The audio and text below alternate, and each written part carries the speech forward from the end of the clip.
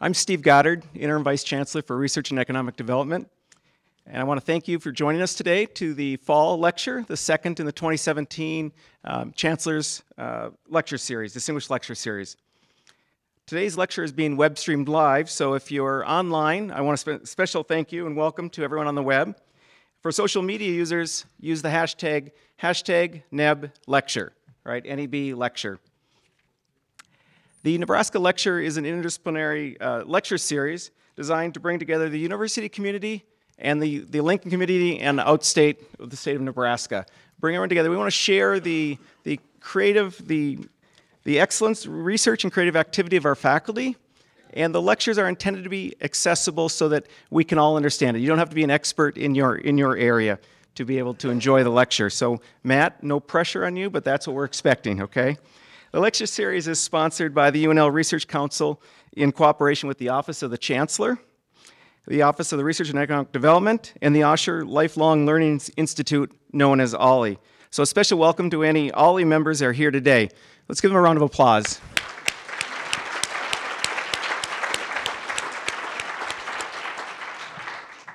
I'd also like to recognize the Research Council, which includes faculty from across the disciplines in Nebraska. The Council solicits nominations of faculty to present at the Nebraska lectures on the basis of major research accomplishments and the ability of the lecturer to communicate those accomplishments and that creative activity or their research to a broad audience. Selection as the Nebraska lecturer is the highest recognition the Council can bestow upon an individual faculty member. So congratulations, Matt. If you haven't found out, Matt Waite is going to be our lecturer here. You all know that. I assume that's why you're here.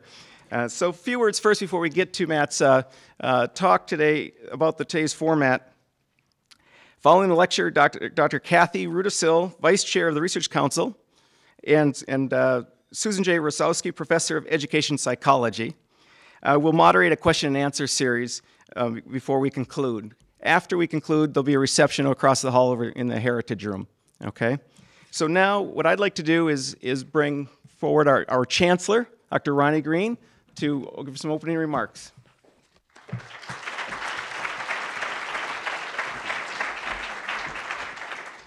Well, thank you very much, Steve. It's a real pleasure to welcome all of you here in person at the Nebraska Union today for our lecture series presenter. And it's a real pleasure for this particular one for me to see Matt here today as our lecturer. You know, this, as Steve kind of pointed out, this is one of the things that we hold dear as kind of a town and gown type of event. The Office of Research and the University Research Council, go through the process of selecting our lecturers, 2 per year, one in the spring, this one in the fall. That is a real honor to our faculty. I just can't underline enough for you that it's a real honor to be selected to be a Nebraska lecturer and to be able to have the opportunity to give thoughts in a particular area that our faculty are working in. It really rises to the level of preeminence in our faculty. So Matt, congratulations on that selection. Now, I got to know Matt a few years ago. I initially got to know him because my daughter was a student in the college that he teaches in, and she told me there's this really cool guy over in the faculty of the College of Journalism and Mass Communications. And I said, what's his name? And she said, his name's Matt. And she said, you need to get to know him, Dad.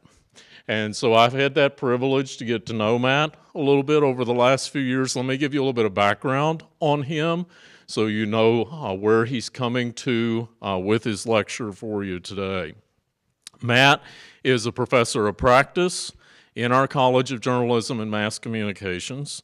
He also has a joint appointment in the College of Agricultural Sciences and Natural Resources. Matt established the first drone journalism lab in the country here at UNL. He's a true innovator in journalism and has spent his career continually pushing the boundaries of how we consume and how we understand the news around us. Through his work, Matt has developed deep knowledge of the legal and ethical considerations of using drones for news reporting and for other purposes. I'm particularly excited today about the lecture here because Nebraska researchers across disciplines are exploring what is possible for use of drones and for application of their use, from improving crowd security to tracking impending storms to robotic water sampling in big bodies or lakes of water. Someday, we might even get our Amazon Prime packages from a drone, according to Amazon, that is. So we know the potential is there. We know that this new technology offers kind of unseen consequences or things that we might be able to use the technology for in the future.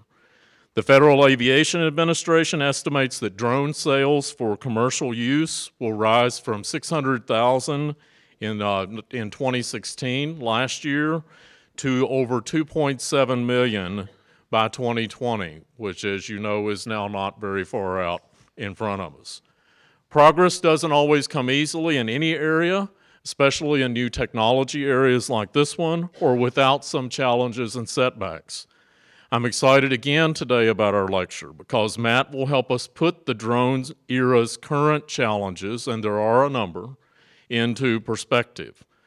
I'm also really proud to say that Matt is a Nebraska alum and returned to the university to become a full faculty member in 2011, bringing his wide-ranging expertise in journalism to the table for us.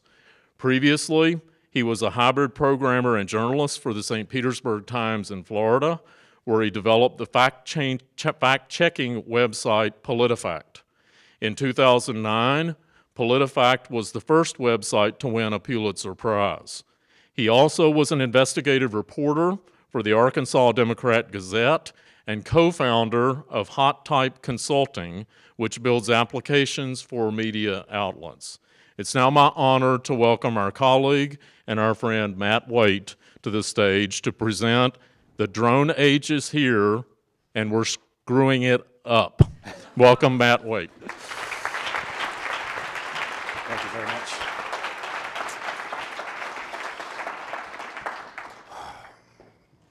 Man, there are a lot of you. When Mike Zeleny sweet-talked me into doing this, he made it sound like there wouldn't be a whole lot of people here, so, well, I'm going to do it anyway. I'm going to introduce you to my little friend here. This is the Inspire One. This is a pretty magical device. It is about 6 pounds, and it can fly for about 20, 25 minutes, depending on the weather. You can do absolutely cinematic things with the video, do absolutely amazing things with the photo, but these blades are about 1 foot long, and when this thing cranks up, it's a flying lawnmower.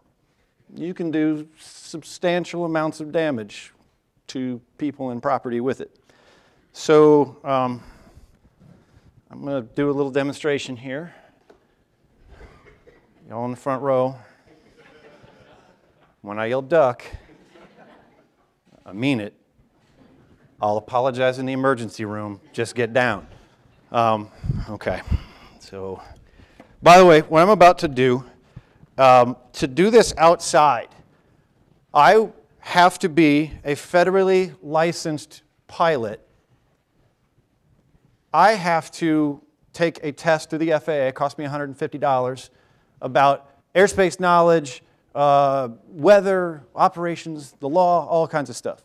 After that, I have to have permission from air traffic control because we're within 5 miles of the airport and they want to know what I'm doing. Since I'm on the university campus, to do this, I have to get permission of both a vice chancellor and the police department. And if I am going to get that permission, I need to have $2 million in liability insurance. And really, if I want to fly over at the stadium, the answer is no. So all of that has to happen in order for me to do this.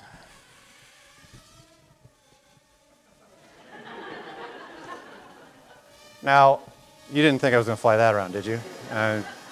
I'm crazy, but I'm not stupid. This is a parrot, parrot mambo. It's not that big of a deal. If I stuck my finger in there right now, I'm going to get it back. I'll say ow, and that'll be about it. But everything that I've just told you is true. to do what I am doing right now. By the way, somewhere Chris Jackson and Gail Shaney are twitching in their seats because they're like, please don't do this. To do this, I have to involve two elements of the federal government: insurance, the university, the police. By the way, the other thing I have to do, I actually have to call the university police before I take off and say, hey, I'm here, I'm going to take off. If you get any calls, it's me. And they say, okay. So that's where we are in life right now. All of that to fly this thing. Oh, by the way, if I flew this outside, I'd actually be violating FAA regulations because I don't have a registration number on this. I have to get the same registration number that a 747 has. Cost you $5, which is the exact same amount that United Airlines paid on their last 747, $5. So when I talk about this is the drone age and we're screwing it up, this is a little bit of a flavor of what I mean. We are at a moment when things are a little weird. Speaking of weird, I got to put something to rest here pretty quickly. I don't know about you all, but I get a lot of stuff in my inbox, fake news, so to use the language of the moment.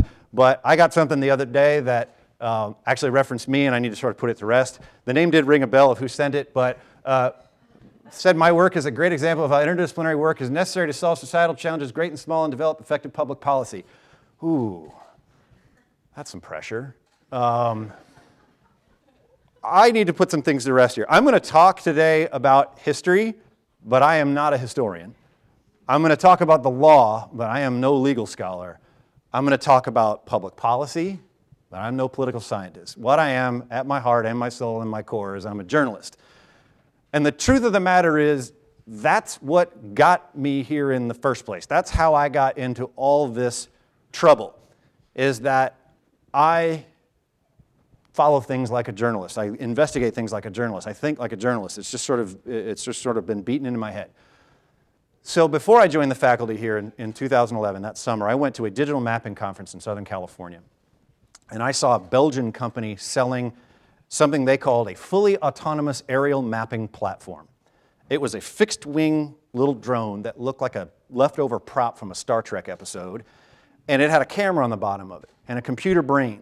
And if you programmed it, it would go out and fly back and forth over what it is you wanted photographed, and it would do that, come back and land. You'd pull the card out, you'd put that into the computer, it would stitch all those images together into a composite high-resolution single image of the ground. You could map places quickly. And I had just finished 10 years as a reporter in Florida. I covered a lot of hurricanes, fires, floods. I think I'm earthquakes and volcanoes away from the biblical superfecta of disasters at this point.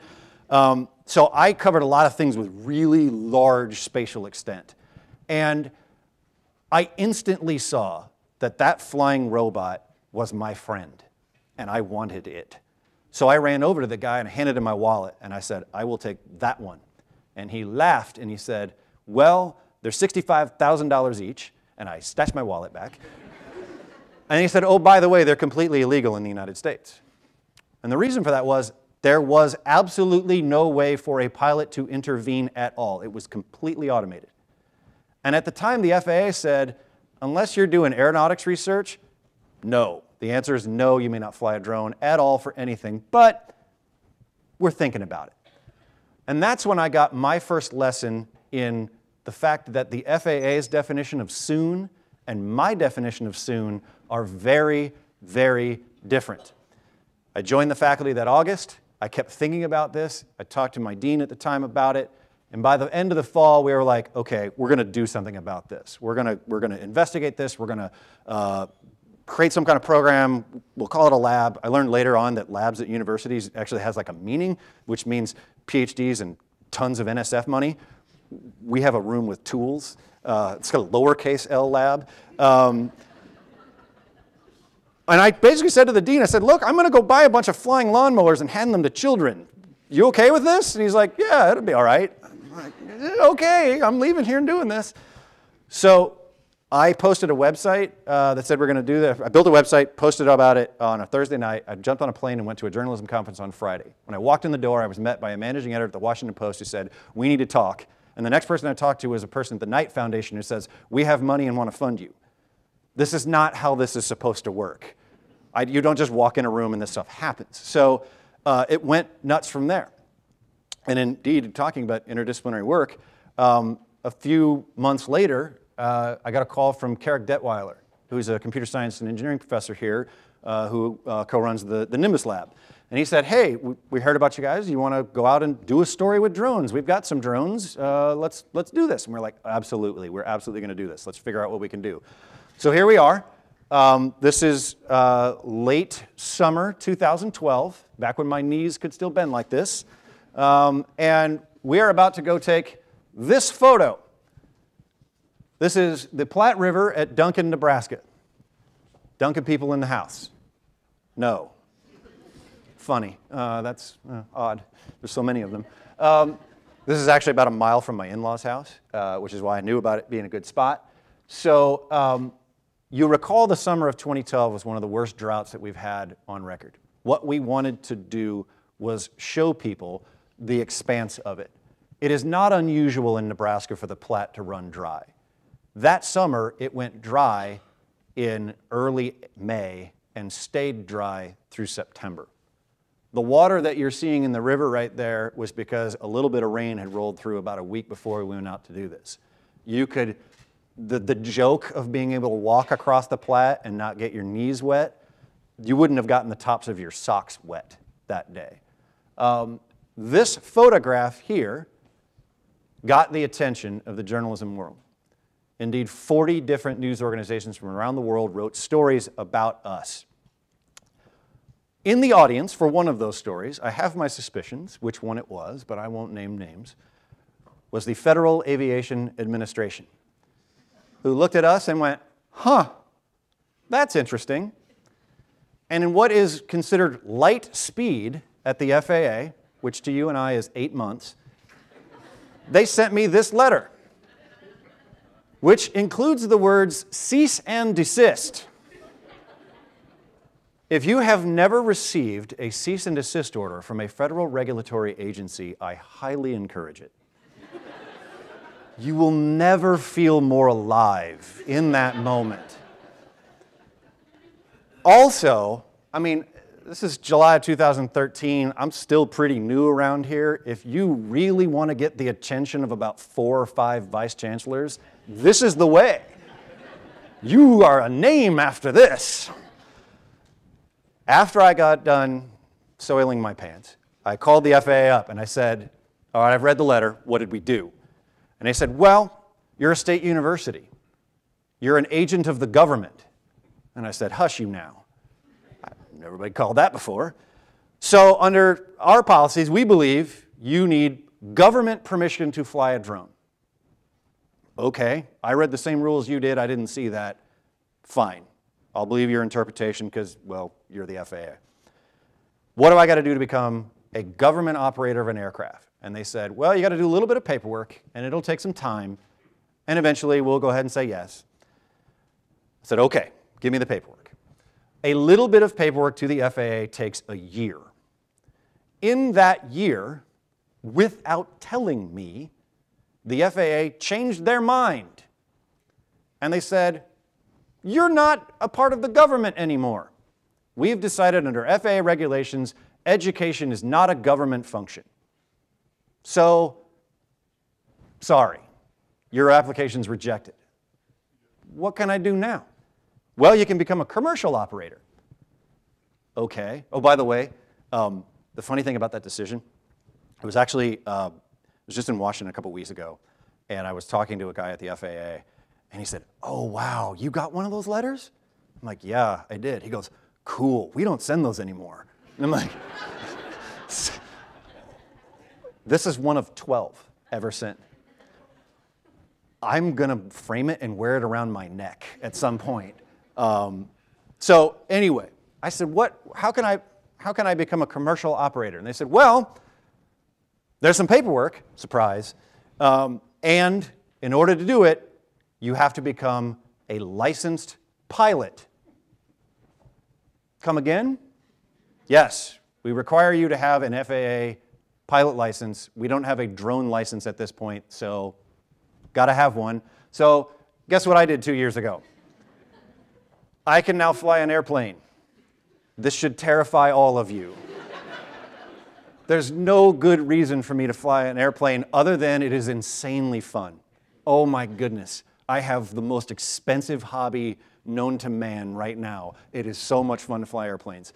But it does me no good now because I applied for I got my pilot's license, I applied for our commercial permit, and they said, we will take it under advisement, which I felt was bad.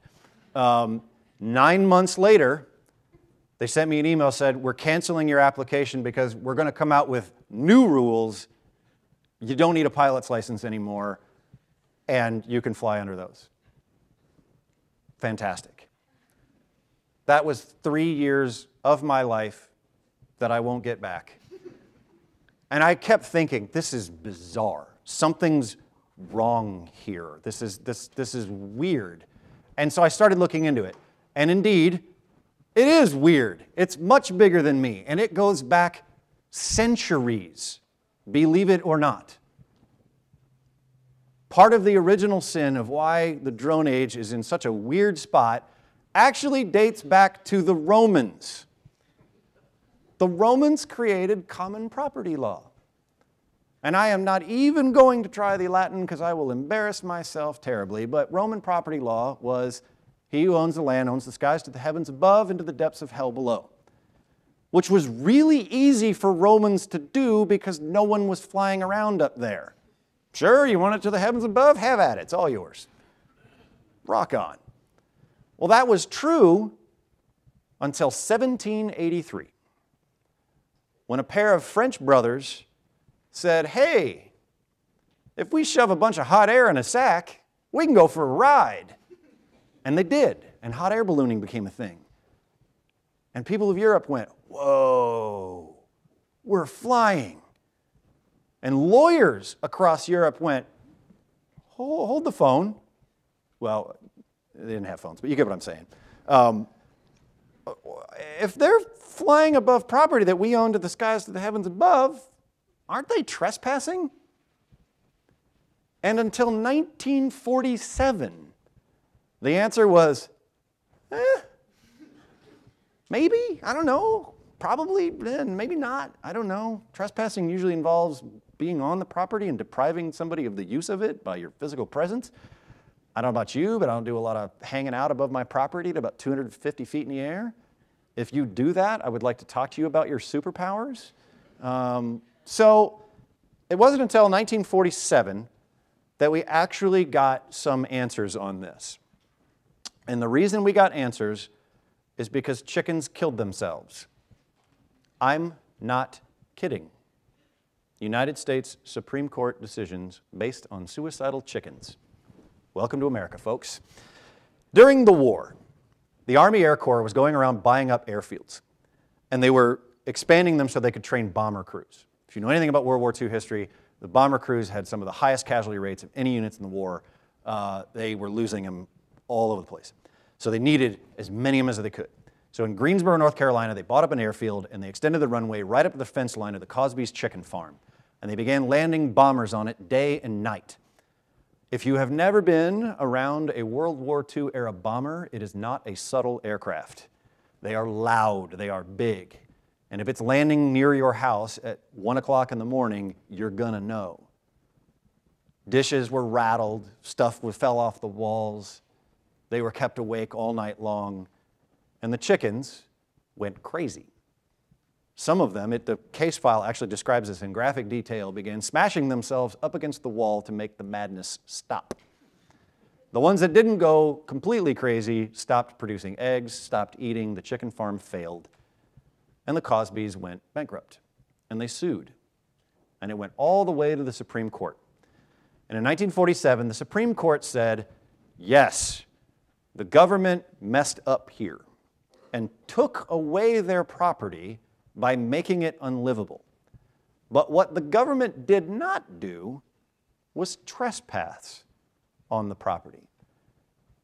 And the ruling said, the ancient doctrine of owning the sky, land of the skies or the heavens above has no place in modern life. Indeed, if it did exist, every transcontinental flight would be the result would be countless trespassing charges, if that were true. Common sense revolts at the idea that the air is not a public highway.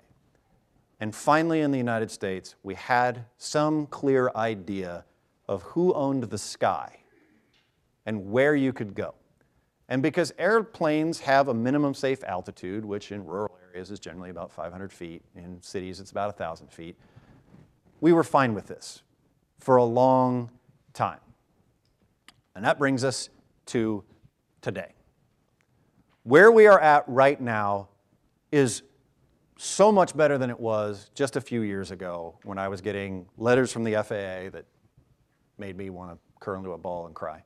The law as it stands right now allows for regular commercial drone operations. You can get a license from the FAA, and that will allow you to fly a drone for your business to make money. If you're on the clock and you're flying one of these, you need to be federally licensed. It's not, I tell my students this all the time, it's not hard, it's just work.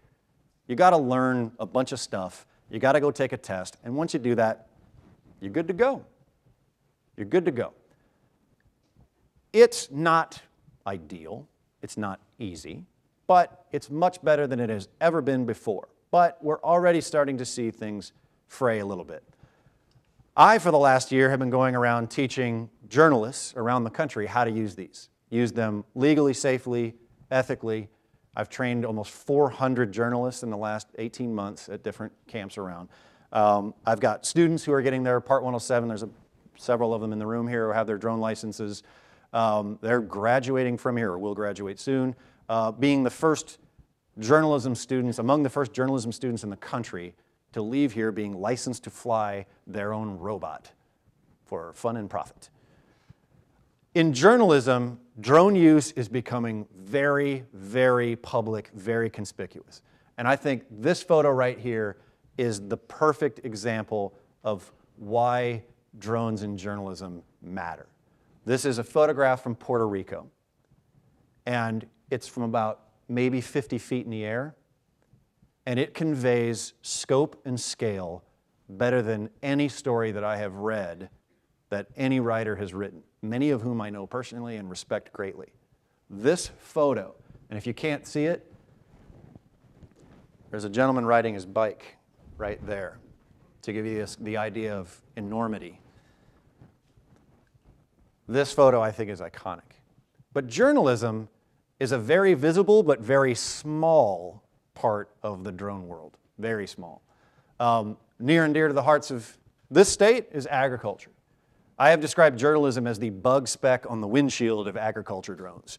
Ag is going to be a multi-billion-dollar business just in drones all by itself. This is a map of nutrient uptake. Farmers can learn enormous amounts of what is going on in their fields at much higher temporal resolutions than they're able to with satellite imagery, and at much less cost. The idea is simple, and it's as old as business itself. Reduce the amount of money you have to spend, increase the amount of money you make coming out, profit. Fewer inputs, greater outputs, everybody's happy. There are other things, and it was mentioned before, we're talking about getting Amazon packages delivered. There's all kinds of fun stuff. We're starting to see some sort of weird things going on. This was just emailed to me by a friend this morning, that a drone found an elderly woman who had wandered off. She's actually sitting right down here in the bottom corner. That's her right there. Spotted her in this field. And I would tell you that, oh, this is weird and this is the first time. No, this happened 6 times in the last week that a drone found a missing person. You might not have heard about any of these because the one that got all the attention was actually this missing dog that was found in a marsh. This one was on local television all over the country because who doesn't like a happy ending? But it's not all sunshine and roses. It's not all happy. For as many good things as I can show you just as many bad things. This happened just Saturday. A candy-carrying drone sprinkling candy on a family event in Japan. A prop busted off. It pitched into the crowd, injured 6 people, including children. About a month and a half ago, we had our first confirmed collision between an aircraft and a commercial drone. Somebody was flying it too high, and a military helicopter came through really fast, and there wasn't time for either one of them to do anything about it.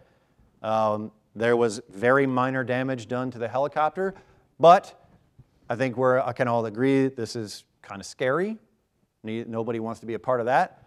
Well, about 2 weeks later, we got the other part of this. A drone hit a commercial airliner in Canada. Again, very minor damage. The airplane was returned to service immediately, but this is the nightmare scenario. This is the one that keeps airspace regulators up at night. This is the one that scares a lot of people. So when I talk about we're screwing it up, I mean all of us, every last one of us. I mean the government is screwing this up. I mean operators are screwing this up by not doing the right thing. And I mean we as a society, we the people, are screwing this up. The original sin here is the FAA's. It belongs to the FAA. They have been talking about regulating drones since 2007.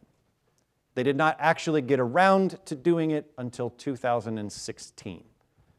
As you might imagine, a lot happened with drones in the meantime. The states were absolutely screaming for help.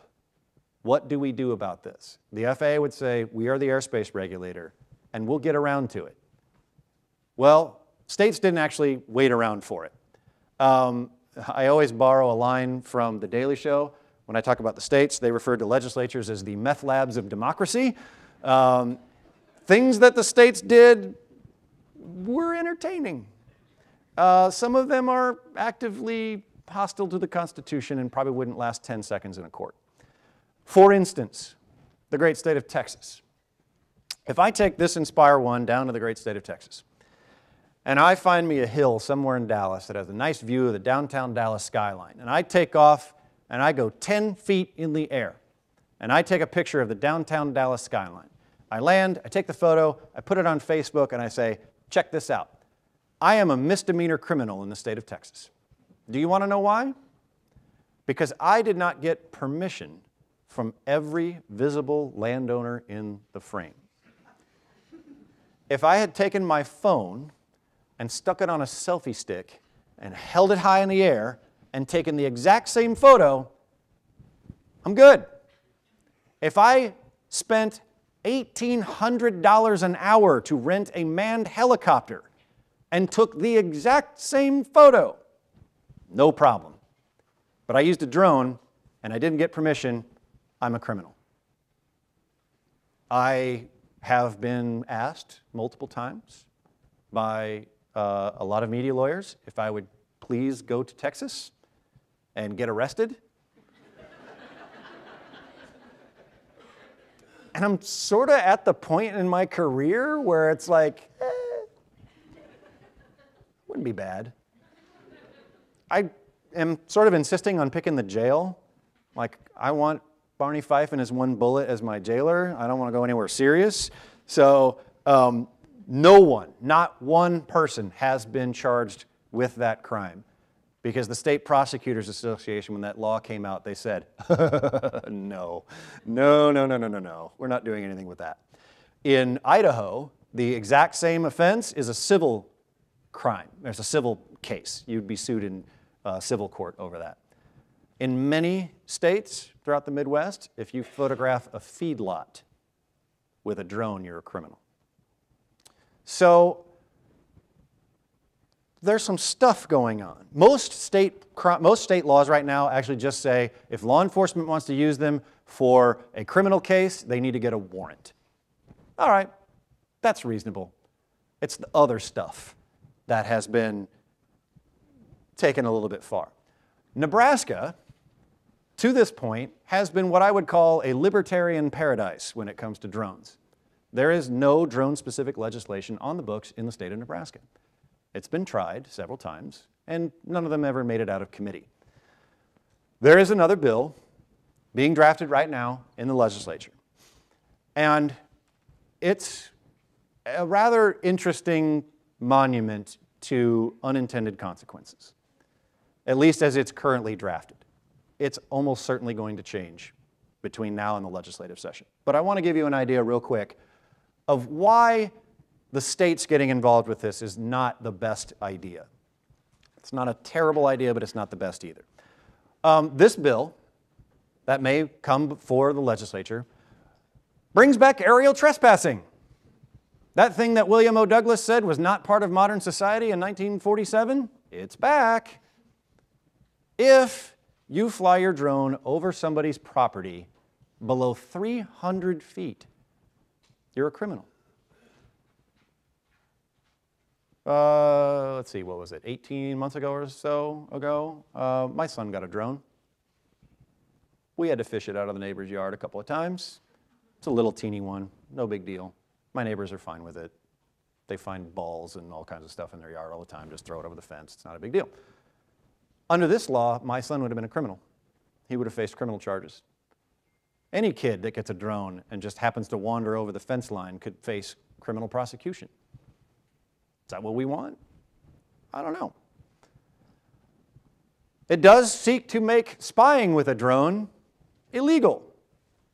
Now, if you look at Nebraska's peeping Tom laws currently, this feels like making illegal things illegal to me. But now we really spell it out. You may not use an unmanned aircraft to peer in windows. Okay, probably not going to get a lot of arguments about that one. The one that I'm baffled by is you may not use a motor vehicle, a dog, or an unmanned aircraft to harass livestock. One, I didn't realize harassing livestock was legal in Nebraska currently. And two, if you're telling me I can use a bicycle, a cat, and a helicopter and it's okay, maybe we haven't thought this through very well. You give me a mountain bike and an air horn and I can go terrorize cows all I want, but the moment I pick up my drone, it's not okay? Something's off there. A little more seriously, never once mentioned in this bill are First Amendment rights. And we have First Amendment rights, all of us. Photography is speech. Courts have protected it for a very long time. There are questions about whether or not you can fly over somebody else's property and take photos, but not that many serious questions, to be honest. If I take a photograph of you in a public place, I'm protected by the First Amendment for that. You're in a public place. I could stand up here with my phone, take pictures of you. You probably wouldn't, it would be a little weird because I'm up here on stage, but you'd have nothing to say. You're in a public place. You have no expectation of privacy here in a public forum, on a street, anything like that. If a drone photographs you in that very same place, still don't have any reason to be upset about it. You're in a public place. Now, this bill seemingly criminalizes investigative journalism in a couple of places. One, you can't fly over prisons. This one's tough. This one's tough because there are criminals who are now using drones to drop cell phones and drugs into prison yards, which get picked up and then become part of the illicit economy in prisons. So there's a legitimate state interest in stopping this. But this bill makes you a criminal if you fly within 500 feet of a prison. If I got a phone call tomorrow tipping me off that guards were beating inmates in the yard at the state pen right now, if I got down there and got a photo of it, and I flew my drone over there to catch them in the act, I'm now liable to criminal prosecution for doing something absolutely in the public interest. And I have done no real harm to the property. I have not committed any other crime other than flying over the prison, according to them. I also can't fly over critical infrastructure, and they define critical infrastructure as power plants, chemical plants, natural gas stations, ports, rail switching yards, you name it. Interestingly enough here, there's been two cases that are on point here. One happened in 1980. The EPA went to the Dow Chemical Corporation and said, we know you're dumping chemicals illegally on this property. Let us on here. We need to write you a violation. And they said, no. So the EPA went to an airfield nearby, rented a Cessna, went and flew over it and took pictures of them illegally dumping chemicals in the act. Dow took it all the way to the Supreme Court, and the Supreme Court said, the skies are a public street. If you can see it from the minimum safe altitude of an aircraft, it's like being in your front yard. You have no defense here. It's First Amendment protected activity. Now, drones make this a little tough because there is no established minimum safe altitude. But we've already said in courts that photography from the air is protected. So if I were to catch one of these folks dumping chemicals illegally, I could be criminally prosecuted for doing something in the public interest. In Texas, again, a guy with a fixed-wing drone was out flying around one day in an open field, and he was taking a bunch of pictures. Wasn't actually looking for anything, but he was taking a bunch of pictures. And when he got it back, he looked, and he realized something. The meatpacking plant next door was illegally dumping waste blood into the headwaters of the Trinity River, which was the city of Dallas's drinking water supply. And he had photos of them doing it. And he took them to environmental regulators in Texas. They raided the meatpacking plant, wrote all kinds of fines, shut them down. Can't do that. The state legislature in Texas took this and passed that law that I told you about, making photographing somebody's private property a crime. Not dumping waste pig blood, photographing property. Welcome to Texas. So what this does, what this bill here does, sets up a conflict between the states and the federal government. And the FAA has for a long time now said, we are the airspace regulators. We assert jurisdiction over all airspace above the ground, no matter where it is, except inside here, which is why I could fly my drone around and not have to worry about it. Outdoors, the FAA says, we control airspace. It's not your job, states, to tell pilots where they can and cannot fly. But that's precisely what states have done. We are now in a situation where federal preemption is a problem. And until this last week, I would have told you we are careening toward a lawsuit somewhere that's going to upend a lot of this stuff. Indeed, the first one was in Newtown, Connecticut. A federal court threw out Newtown, Connecticut's local drone ordinances because they said they conflicted with federal law. You can't preempt federal law. And as I had gotten this slide deck all put together and looking really, really nice, the Trump administration created a new program. That program creates partnerships between states and the FAA to allow state and local governments to create their own experimental drone regulations. They say it is to speed up drone integration into the national airspace system. Local areas can experiment with their own laws to make things that the FAA doesn't allow now possible.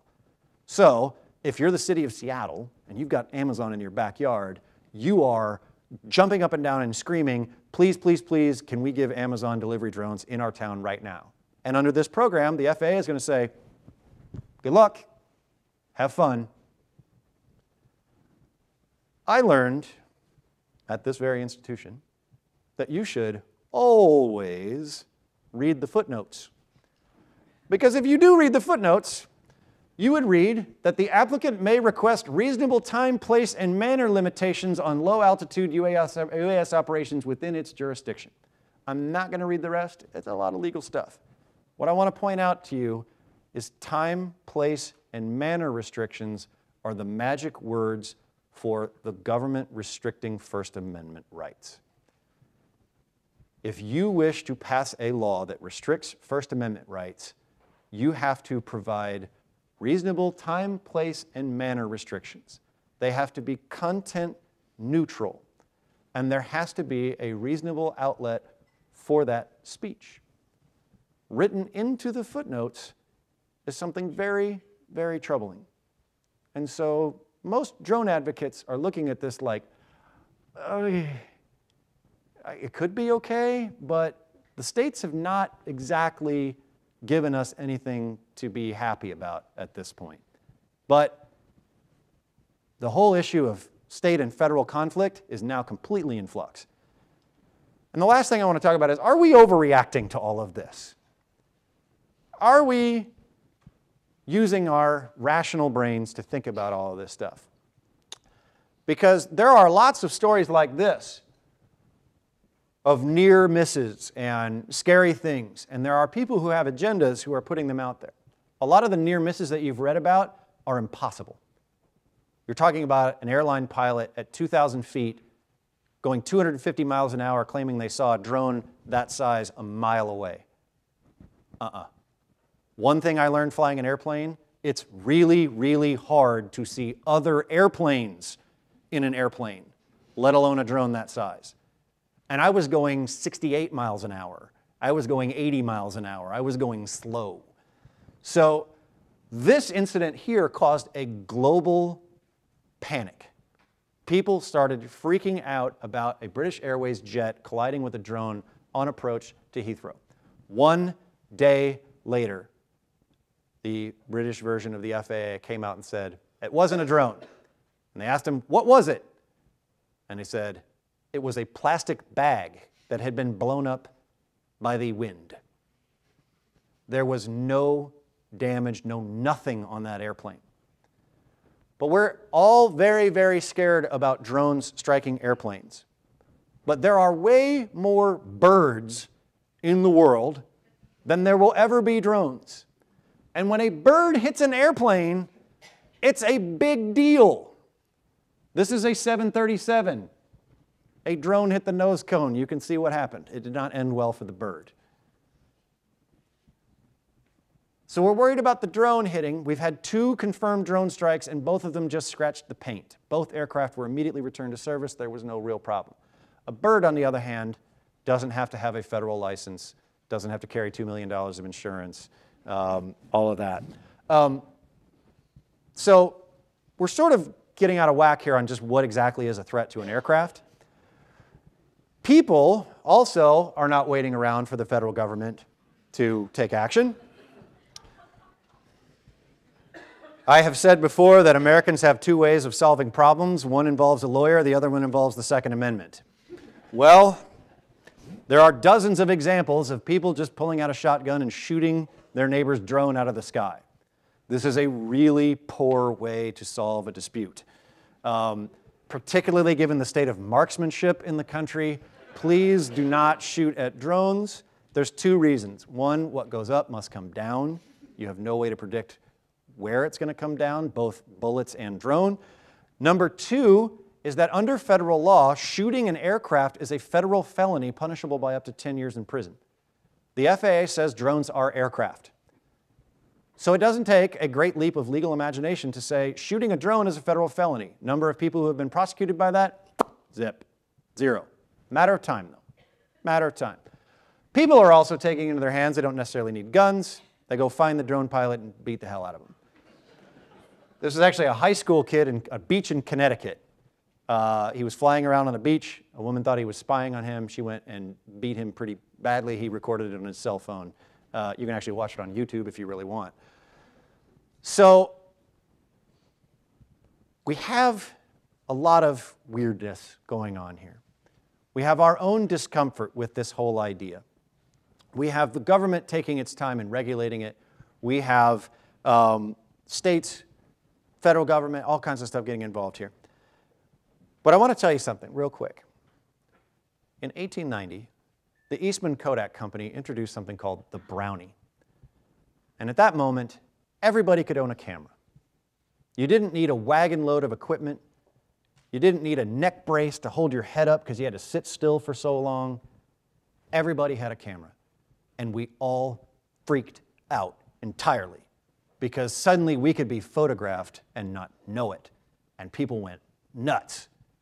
They posted armed guards at swimming beaches because people were terrified they were going to be photographed in their bathing clothes. And if you are familiar with the fashions of the time, they were bathing clothes. Indeed, our entire framework of the right to privacy began because of the freakout over the Kodak Brownie. A Harvard law student who would go on to be a Supreme Court justice, William Brandeis, co-wrote a Harvard Law Review article called The Right to Privacy. And that right was born in the United States because of the Kodak Brownie. We freaked out because of it. We freaked out after the Wright brothers took off from Kitty Hawk in 1903 because suddenly pilots could peer into our backyards. People were actually afraid of that for a long time. We freaked out when our cell phones got cameras because we thought people were going to take pictures of us in the gym locker room. That didn't happen either. So what we're doing now, freaking out about a flying robot, is perfectly in line with our ancestors. It took our ancestors almost 50 years to get aviation sorted out. I'm hoping we can do this a lot faster. So what do? Here is the honest truth. For the most part, I don't know. This is really hard. There are as many arguments for as there are against. But what I would tell you, from traveling the world and talking about this, from talking to everybody from small-town farmers to Washington lobbyists, the first thing that we can do is we can all take a breath. Let's calm down. Our ancestors, the FAA in 1903 said, we want no part of this. You states, you figure this out. And that set back aviation 2 decades. It wasn't until the mid-1920s that they passed the Air Commerce Act and finally came up with one set of rules for aviation in the United States. If you can imagine having to drive to Iowa and have an Iowa driver's license, an Iowa car, and follow Iowa rules once you crossed a bridge, that's the way aviation was for 2 decades. The FAA didn't actually come into existence until 1954. Small footnote, the Organization for Model Aircraft, the AMA, they started in 1947. They predate the FAA. Drones have been around for a long time. We just call them something else. So we can calm down a little bit. Let's not do anything that's going to set us back. Let's not do anything that our kids are going to look back at us and go, morons. The second thing we can do is leave technology out of this. Anytime the law gets into an arms race with technology, they lose. What we need are laws that stop the behavior that we don't like, not the technology used to execute that behavior. For instance, if you don't want somebody harassing your livestock, then say so. How they do it doesn't matter. If you don't want me photographing you in a place of privacy, guess what? Our laws already handle that. Nebraska has something called an intrusion upon seclusion tort. If a judge or a jury says, you know what, that's beyond the pale, you shouldn't have done that, guess what? You intruded upon seclusion. It does what it says on the tin. If we put drones into our laws, we're just adding technology for no good purpose. It's the action, it's the intent. That's the problem, not the technology. And the last thing is, I think our laws need to start taking a lot more stances like obscenity. I don't know what it is, but I know it when I see it. A much more flexible framework for laws would be that. I don't know what a violation of privacy with a drone is, but I know it when I see it. We use an evolving standard because the technology is going to evolve, our society is going to evolve, both of them much, much faster than the law. The law should account for that and just say, if a judge or a jury thinks that that's beyond the pale, then that's good enough. You did something wrong. But what we think is wrong will change dramatically over time. It has in many, many other places. I'm going to show you one very quick thing that is what I think the perfect explanation of how we're doing this all very wrong. It actually comes from an Argentinian soccer match. And somebody needs to sign this person to a practice roster in the NFL. I believe the Cleveland Browns are looking. Boink! That's a heck of a toss. That's a Sunday throw right there. Two things going on here.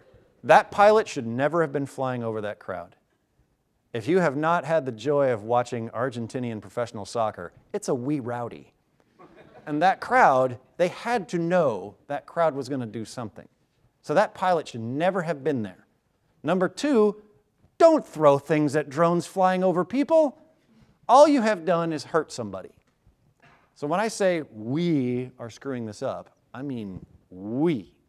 So with that, thank you very much for your time, and I am happy to answer any questions.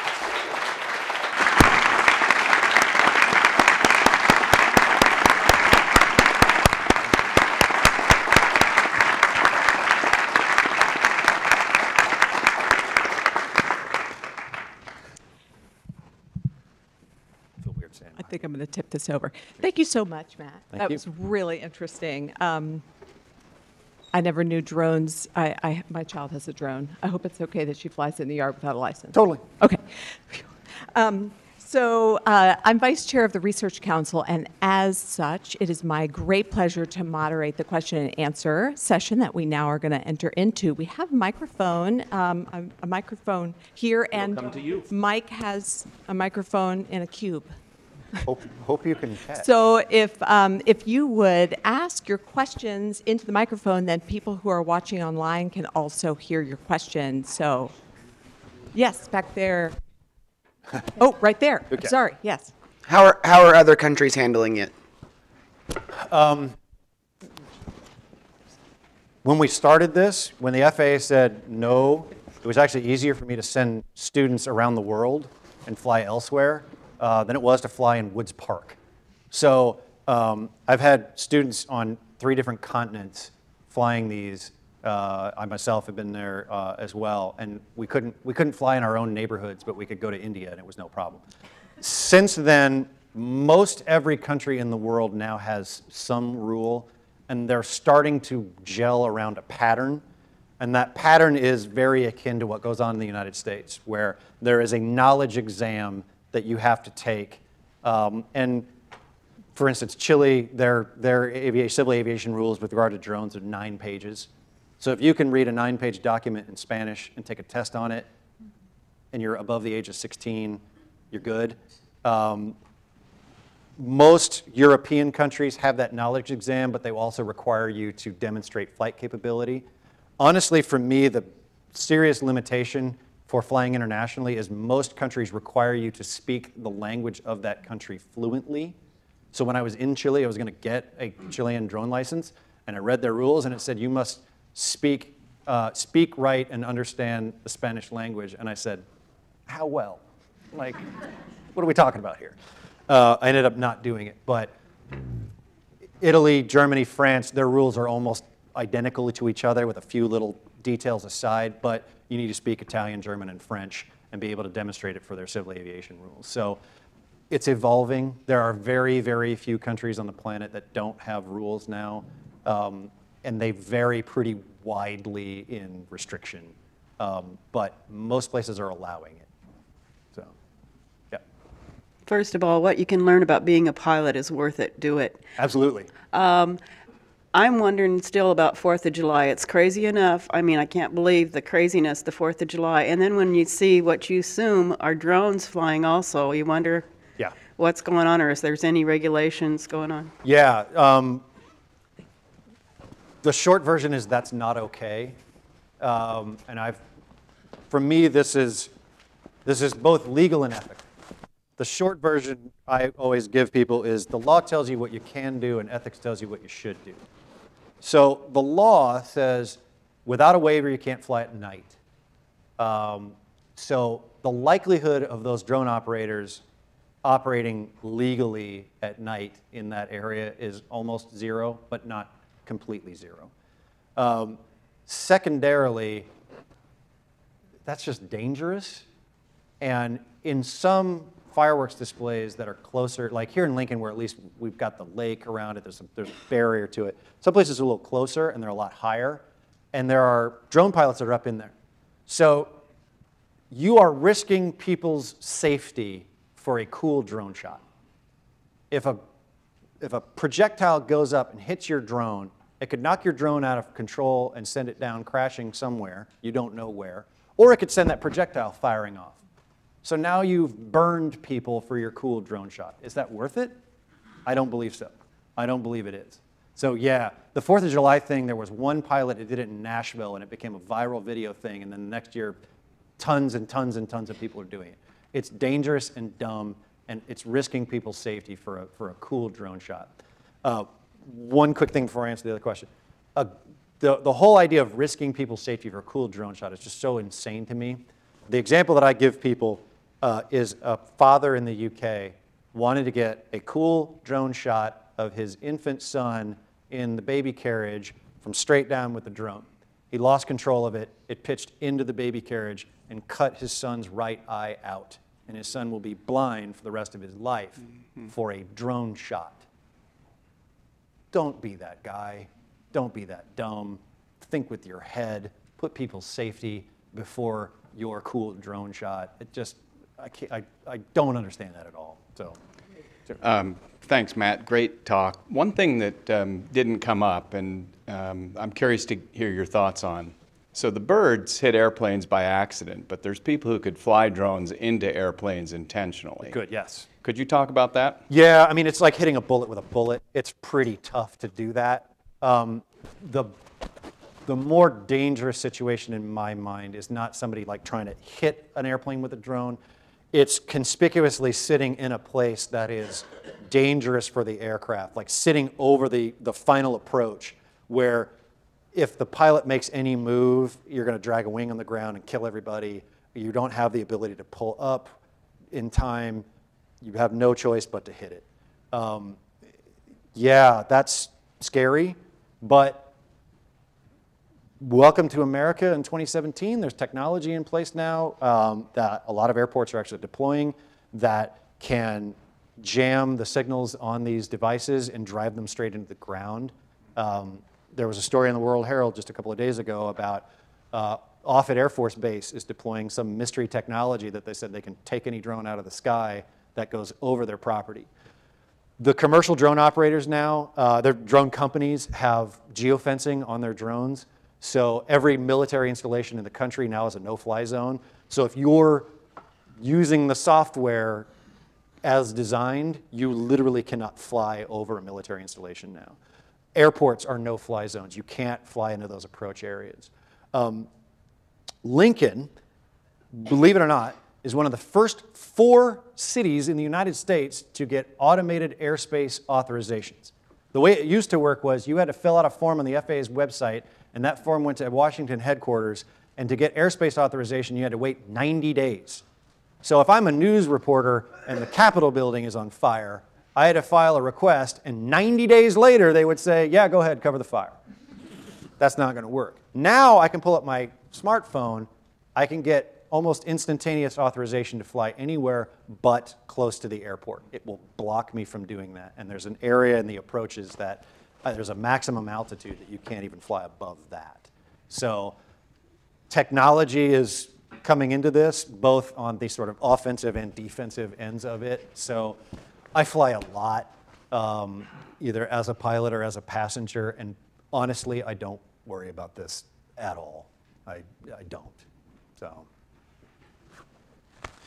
Matt, thanks for a great lecture. Agree with about 90% of what you said, but I want to push back on one thing. So you talked about how he's a lawyer. Yeah, never mind. Guilty. You talked about how in Texas they have had 0 prosecutions for that law. Yes. Under the criminal statute, but you also talked about how there have been 0 prosecutions by the FAA for anybody who shot down a drone, and we're pushing a dozen incidents now that are known and reported. Even in instances where people have been prosecuted under state law for shooting down those drones, or at least they're in process right now, the FAA has not taken that step. So why do you think that sort of Texas will hold off on applying that statute because they think it's not permissible, but you think it's a matter of time until the FAA will actually do it? The reason I think it's a matter of time, it's not that the FAA would do it, it's a federal prosecutor in an area wanting to make a name for themselves. The government. Yes, the government. It's the FAA honestly probably wants no part of this. This is not, they are an aviation safety organization. They're rightfully proud that the United States has one of the most complex and the safest airspaces in the world. They are going to do everything possible to protect that, including moving very slowly. So these disputes with neighbors over who shot a drone and is that illegal and all that, they want no part of that. But someday a federal prosecutor is going to go, you know what, I can make a name off of that and go that way. That's the only reason I think they're going to do that. Texas, I think they just realized that it's dead on arrival. Even the legislator who drafted it admitted it's problematic now. It was back in 2013 when they made it. They interviewed him just last year, and he's like, yeah, we probably need to revisit it. So there's just sort of a general acknowledgement that it's not going anywhere. So that's my only reason. I rely much more on human nature than I do than finer points of law. Where we at? Out there. Hi, once again, thank you. I have a question. So recently, I don't know if you saw it, you probably did. I saw a viral video of a young man who had hooked up a handgun to a drone. Yes. And it ended up firing, and of course it wasn't illegal, so he didn't get convicted of any crimes. And then the FAA has done nothing to respond to, there's just impunity on the side. Yes. So I was wondering how you'd react to that now, knowing that drones are becoming more ubiquitous and anyone can get one and maybe invoke harm. Yes, it is actually a violation of federal law to arm a civilian aircraft. But again, no prosecutions on that. The guy you're referring to is a kid named Austin Howitt. The kid who got beat up on the beach is Austin Howitt. Same guy. Same guy. That same guy became a viral sensation for connecting a gun to a drone, and he had just a servo motor that was pulling the trigger, and it was bang, bang, bang, bang, bang. He then upped the ante on that one and mounted a flamethrower on a drone and cooked a Thanksgiving turkey for a viral video. But he also got arrested for attempting to kill a police officer not long after that, because a police officer tried to stop him in a library parking lot from using Wi-Fi sort of from the parking lot. He wanted to ask him a question of what he was doing, and he took off in his car, and he actually went at the police officer and knocked the police officer out of the way with the car. They charged him with that crime, and at that point the FAA said, guess that's taken care of, we don't need to worry about him anymore. So all of this stuff, I would say to you, is a matter of time. Companies operating drones without authorization in very busy airspaces above altitudes was sort of an open secret for a long time, and the FAA didn't appear to be doing anything, and then they slapped a $2 million fine on a single company. And when the FAA gets around to acting on you, you don't want that. It's to borrow an old cliche, it's a very big battleship, but once those guns turn, look out. Matter of time. States, too, have stepped in and said you can't arm a drone. Connecticut, where that happened, was the first, shockingly. So this is one of those places where, yeah, that's happening, and our institutions of government are going, wait, what? They're doing what with what? And we're having to figure this out as we go along. If you think a drone being used as a device for terrorism is new, it's not. It was actually a plot point in The Man from U.N.C.L.E. in 1956. If you go on YouTube, you will find it, where somebody flew a remote-controlled airplane into the U.N.C.L.E. headquarters and blew it up. So this has been around for a long time, and frankly, there are a lot better ways to cause mayhem than a drone. If we go freaking out about every one of these things, then we're going to just be in a state of perpetual freaking out. But yeah, eventually we're going to get around to that one, and whoever it is, God be with them, because no one else is going to be. Yeah. Oh, yeah, thank you, Matt, for the excellent talk. So do you see the possibility for using drones for the commercial delivery in the near future? And if so, how soon? Use it for what? For commercial delivery. Commodity delivery, yes. Yeah. Eventually I do. What I will tell people is that I think your poorly thought out 2 o'clock in the morning Amazon purchase is going to drive itself to your house before it's going to fly itself to your house. The issues surrounding self-driving cars are actually easier than automating drone flight. And it's not the technology. The technology is actually substantially more difficult because things are a lot busier in the two-dimensional space than up in the air. You have a lot more room. It's these issues of, okay, if you, my neighbor, buys something and you fly and you cross my property, did you trespass? Did you bother me? Is that okay? Then, at what altitude is it okay for you to fly? The other thing that I would say to you is there is a serious last mile problem with commodity delivery. And it goes something like this. Do you own a dog? Will your dog let the drone leave the yard once it sees it there? Answer, nope. So one of two things is going to happen. Either Amazon is going to lose a drone or Spot's going to lose a snout. Either one is bad for Amazon. So they have to figure out a way to bring that stuff down. The sort of darker one that I tell people is, if your child knew that the drone was bringing their birthday present and you weren't watching and they went running out into the yard and reached up for it, it is all fun and games until little Sally loses a finger. It just is. And that's not going to go well for anyone trying to deliver anything. So what do? Do you drop it with a parachute? Well, you know, somebody could not be watching and all of a sudden they get brained in the head with whatever it is you bought from Amazon.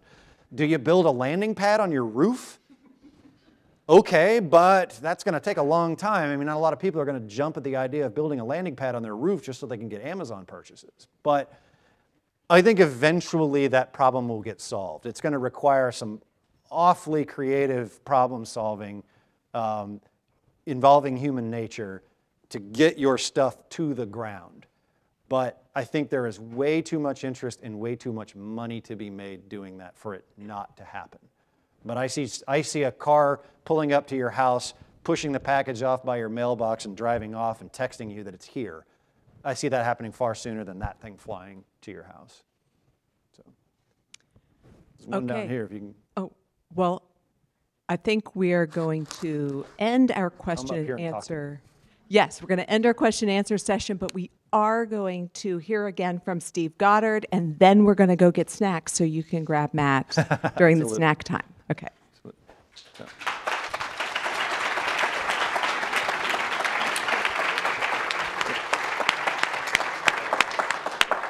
Thank you very much, Matt and Kathy.